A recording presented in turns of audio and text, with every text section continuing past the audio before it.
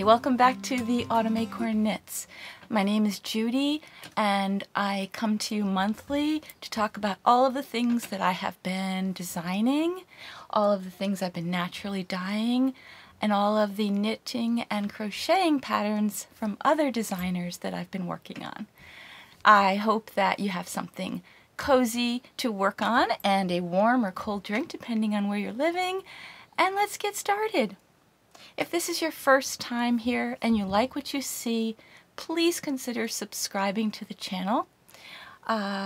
We have a little community of about 5,000 plus people, and it's just a lovely, friendly, inclusive environment where all makers are welcome. Let's get started. Okay, I have 3 finished objects. I have a work in progress or 2. I want to share with you some acquisitions, and we have a 5K subscriber giveaway at the end, so I hope you'll stay tuned for that. So the very first thing I want to show you is a double crochet blanket. This is a self-drafted, just very simple scrappy blanket using fingering weight yarn from many projects that I've already made, or from mini skeins that I've received in an advent calendar or what have you. So I just take all those scraps and I put them together and I make these really fun scrappy blankets. And this one was the most mindless of any of the patterns that I've done before, with just basically, like I said, double crochet, 4 rows, and then 2 rows of single crochet, and then you just repeat. I can show you where I was the last time that I podcast on episode 74 if you want to go back and see that, but I had put a progress keeper here just to show you this is where I was, and I have done twice that now, so it doubled. The blanket doubled in size. Also, for the patrons, I showed them how I like to weave in my ends. So all of my ends were on one side, and I like to weave them in when I do my border around the entire blanket at the end. And so I don't have anything to really weave in, just a lot of snipping to do. And I find that to be the simplest way to do it, so that I don't end up spending, you know, a long time weaving in ends. It doesn't make sense to do that. It's a scrappy blanket. But I love it. I love how it turned out. And I want to make another one because I still have so many scraps left. So that was a very fun project to work on. My next finished object is a new pattern. So if you have been following me for a while, you know that I wrote the Magic Heel Sock pattern originally several years ago, which has been a very bestseller, I guess you could call it. And since then I've released many other Magic Heel Sock patterns using different weights of yarn for different size people. And the latest Magic Heel Sock is a cuff down. I only have one toe-up pattern because I prefer cuff down. Child sock pattern using fingering weight yarn because I already have one using DK weight, which you guys were asking for fingering weight. So I knit up a sample pair, which I'll show you now. I used a mini skein from my Christmas advent calendar that I received from my friend Marie, and then some sock yarn that I had dyed using indigo some time ago, probably last summer. Yeah, and so it has the traditional magic heel so that these socks can grow with the child, and they were easy, quick, so quick. I think they took me 2 days in total. So yeah, I will be looking for testers. If you have a child in your life or a grandchild and you would like to test knit these Magic Heel socks, reach out to me and let me know, and I'll get the test group started soon. I don't need very many testers for this, and you only need to finish up one sock, so it won't be a very long test knit period, but reach out if you'd like to knit the Magic Heel Socks fingering weight for children, top down or cuff down. Oh, and of course I did use a US 1 2.25 millimeter. I use double points for all of my sock knitting, so that is what I use, double pointed needles by Zing. Okay, before I forget, I wanted to mention what I'm wearing, although there is no pattern for this top. This was a self-drafted tee. I had some linen yarn that I had purchased. It's a heavier weight linen, probably DK or worsted, and I remember just one day feeling like knitting something but not keeping track of it, and unfortunately it ended up being a pattern that fits really well, and I wish that I had written it down. Someday I might, but honestly at this point I'm not so sure. I'll try to put the yarn information in the show notes for you, along with all the other links for anything I talk about today, in case you're interested, but I'll have to look up that information from a previous podcast when I first spoke about this top. This was a top-down tee. It has some ribbing on the sleeves, and I mean it has a pull. Look at that. I have an actual pull right there. Anyway, it wasn't difficult. It was very simple stockinette raglan. I think anyone could figure it out if they wanted to. So that is my double crochet blanket and my excuse me, fingering weight Magic Heel socks. Now I'm going to put in some footage. Whoops. I just realized I had switched out my glasses, and I really need to be wearing my real glasses, not my readers. So, sorry about that. Anyway, the next finished item I've been working on for quite a while, all of this year, so 4 months plus. And it is my gravel pullover, which I have the pattern here. I'll show it to you. This is the Gravel by Raylan Finch of No Law Knits, and this is what it looks like. It reminds me of like your favorite worn out sweatshirt with a funnel neck. So as soon as I saw that picture, I just felt like I needed to wear this. So I cast it on with Knit Picks palette in the color Comfrey, which is this beautiful heathered purple with gray undertones to it. Here you can see the funnel neck, which of course, you know, tightens up or loosens. You could technically roll it down as more of a cowl neck too if you'd like. And this is a top-down raglan pullover, fingering weight yarn. That is what the Knit Picks palette is. I changed a few things though on this pattern. Here's the back. Like I said, I'll put in some video. I probably am right now, so you could see how it looks on. It is oversized. There is positive ease in this top. And I used US 5 needles, 3.75 millimeter for the body.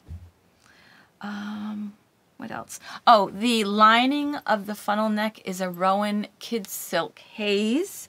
That was in color or shade 589.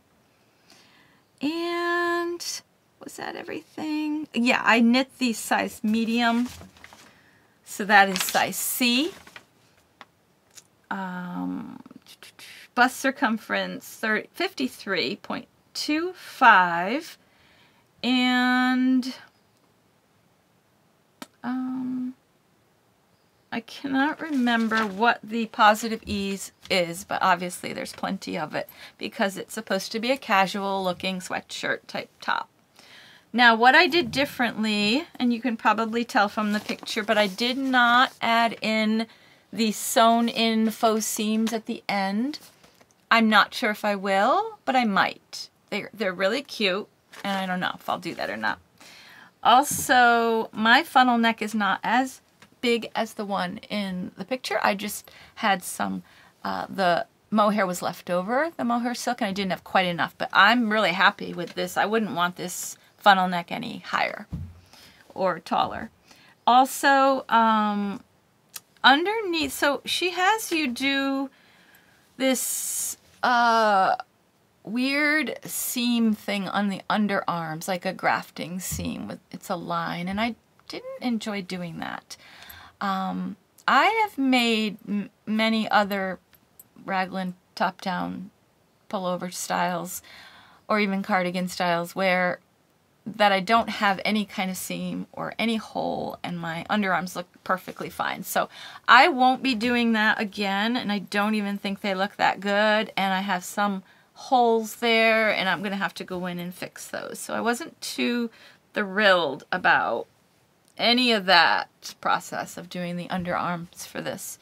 Also the sleeves, they did have decreases in the pattern, and I'm not too jazzed about that either. So I just knit straight and then did some sudden decreases at the end, which I really prefer that method anyway. I think it's easier, and I think you end up with a cute, never too tight sleeve. Is that everything I changed? Oh, I also changed the bottom of this sweater. So the bottom is not supposed to be ribbing, but it is supposed to be this kind of pocket, little pocket that you form at the funnel neck. You're supposed to form that same pocket for the bottom, and then put another one of these braided strings in it so you can tighten it up. I just didn't feel like doing it, to be honest. I was ready to be finished. It's a really cute touch, and I think for anyone who wants to knit this correctly, it would be great. I'm so happy with the way this turned out, though.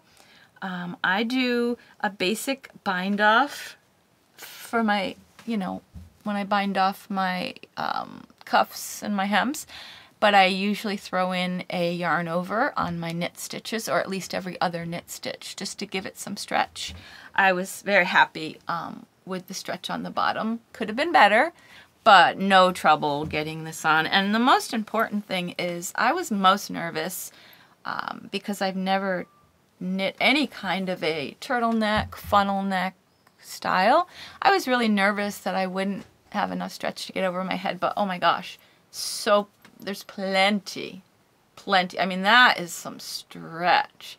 So doing that folded over seam really gives it a nice stretchy pocket. So very happy with the gravel. I know I'm going to get a lot of use out of it. I don't have any pullovers that are fingering weight, so I'm excited about this one and to make more.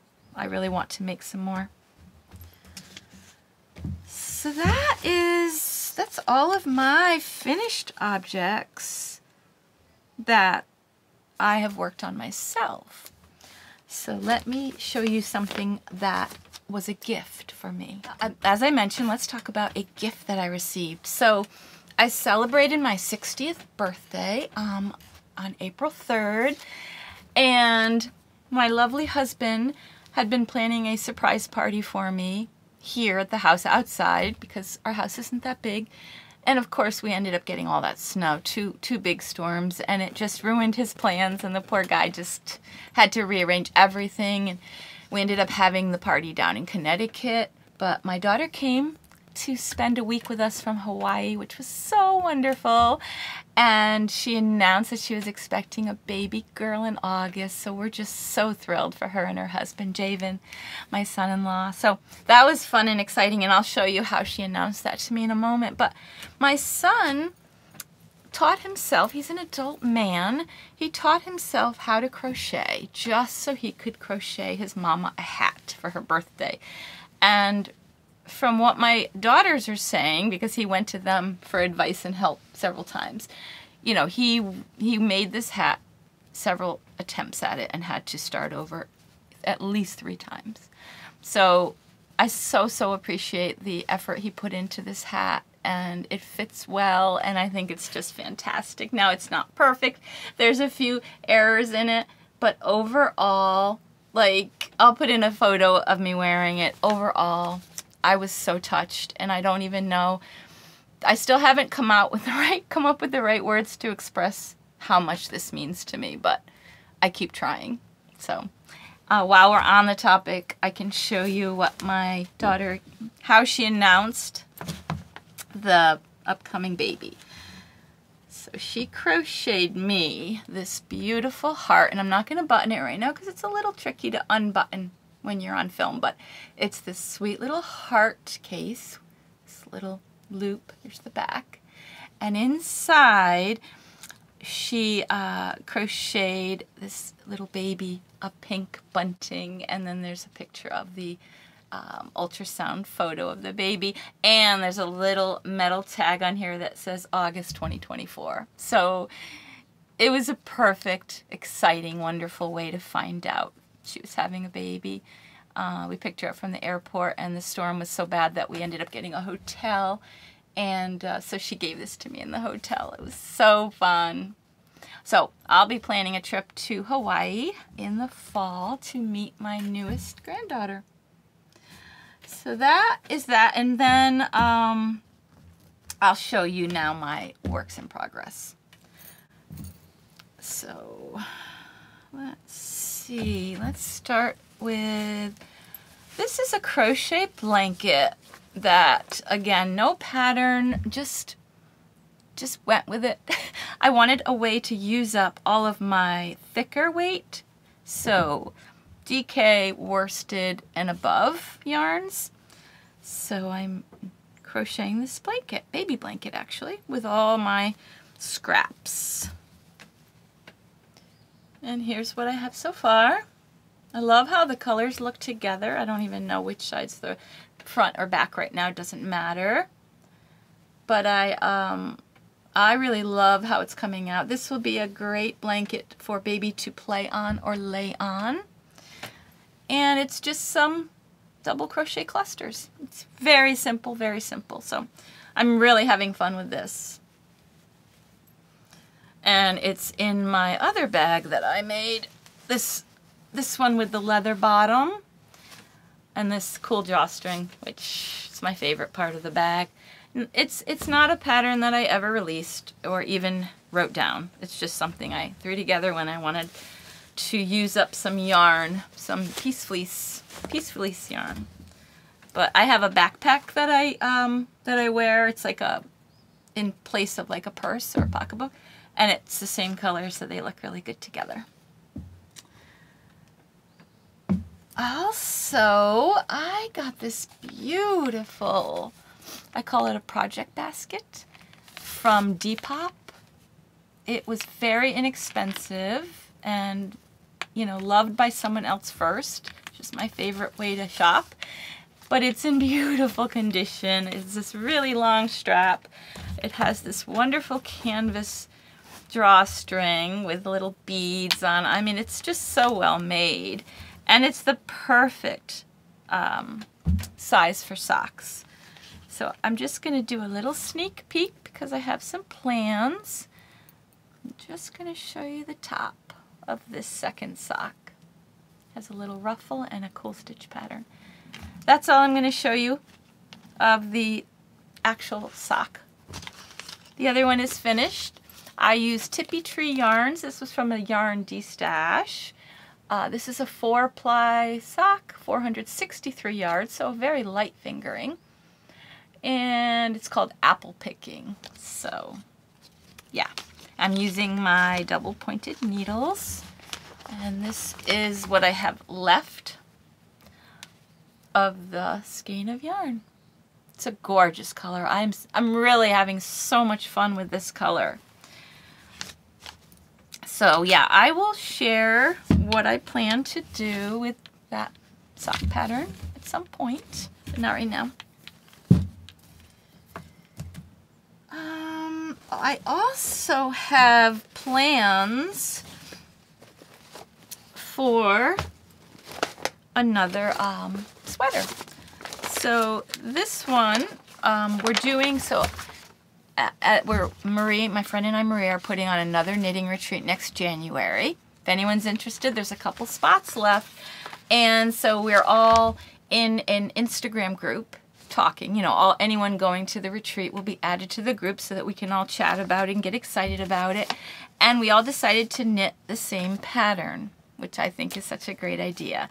So everyone decided on the Sea Haven by JST Knitwear Designs. And here is a very poorly printed photo of it because I'm running out of ink, so it has lines through it. But it's a textured top-down yoked sweater. I'm going to do mine most likely with long sleeves, and I'm probably going to be using my favorite yarn, Silky Wool.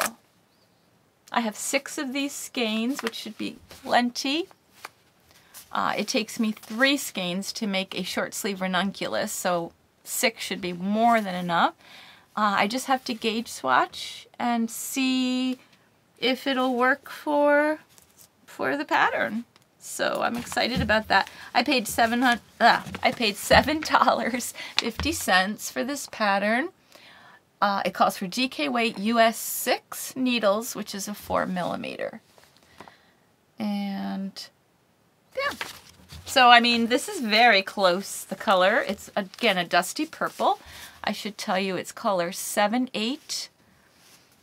This is 45% wool, 35% silk, and 20% nylon. There are 50 grams or 175 meters of this wool, which is by Elsebeth Lavold. But look how close it is to the color of my Comfrey by Knit Picks. Similar, right? Very similar. I think I like this color. And Silky Wool doesn't come in a ton of colors. Maybe like 10 or so. So yeah, stay tuned for that project sometime in the future.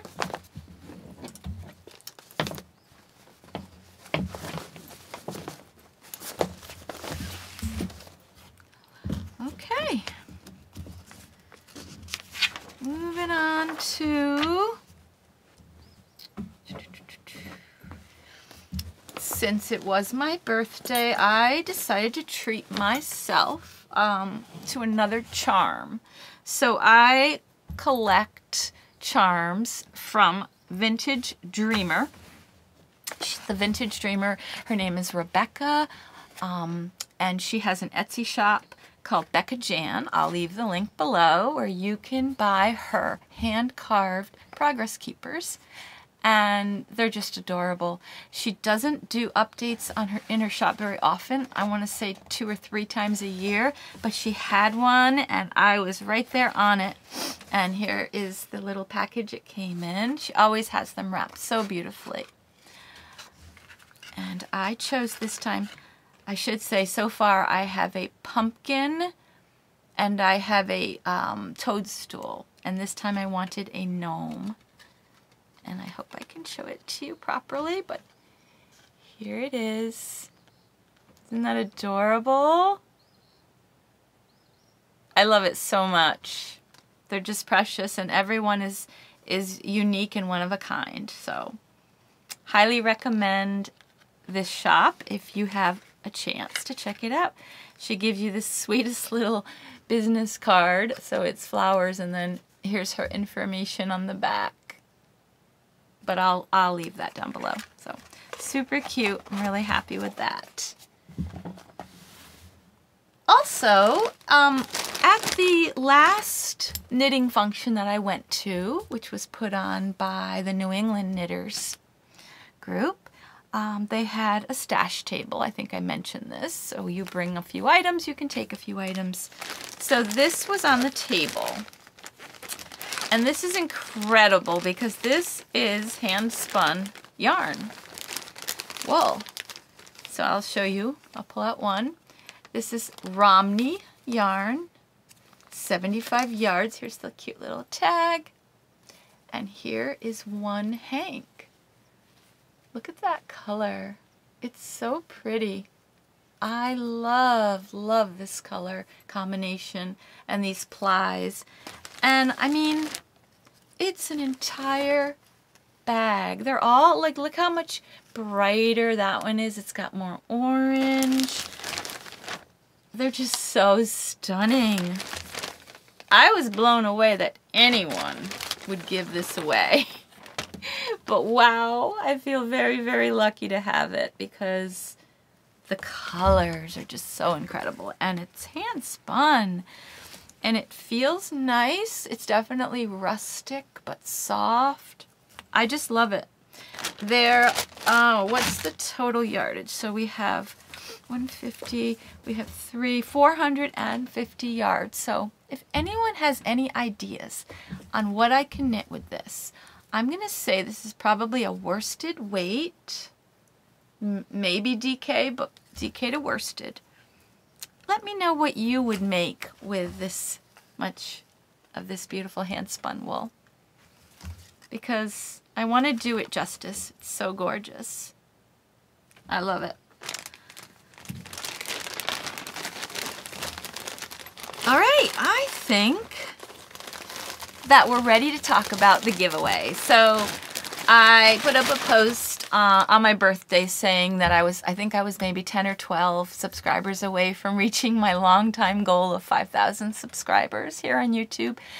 And yeah, I did a little mercy plea and you guys really came through. We met that goal and surpassed it. You know, I had no issues meeting that goal and getting past that goal. So that was so amazing. Thank you. Thank you. Thank you. Some of you have said you've been with me from the very first episode, and some of you just joined me today. But no matter what, I'm just so grateful for anyone who would take the time to stop and watch this channel. Like, really? There's so many out there. So I thought I would try to reciprocate a little bit and give back. So what I'm giving away is this care package here. So what you will receive is this little craft journal. This is a candle that says, "Smells like I'm staying up too late knitting again." Oh, it's also called pumpkin spice. And then there is a skein of my naturally dyed with avocado DK weight Peruvian Highland wool. This is what my patrons get each month, is one skein. So you're going to get an exclusive skein. And then I threw in this skein of Pearl Soho linen quill in the color butterscotch.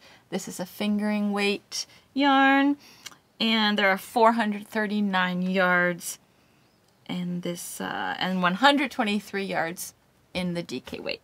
So you can receive this entire gift bundle just by subscribing to my channel, hitting the like button on this video, and then I'd like you to comment. So I would like to know if you could answer this question, please. What is one thing you wish someone had told you about knitting or yarn before you started on your knitting journey? And this would also qualify for crochet as well.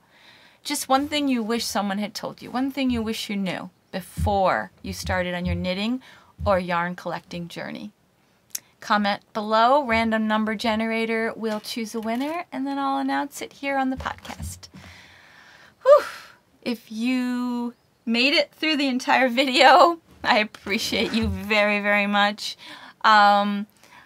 It's just been a wonderful, wonderful ride here on YouTube, getting to know so many lovely people and just building this little community that we have. It brings me so much joy and so much pleasure. I'm an introvert and it's hard for me to make videos. I can be super awkward, as you could probably tell or have been noticing in my past videos. But I continue to come back because of you guys, because of your comments, because of your encouragement, because of your support. So I wouldn't be here without you. And yeah, it means a lot to me. All right, I will talk to you all I will talk to you all very soon. Bye now.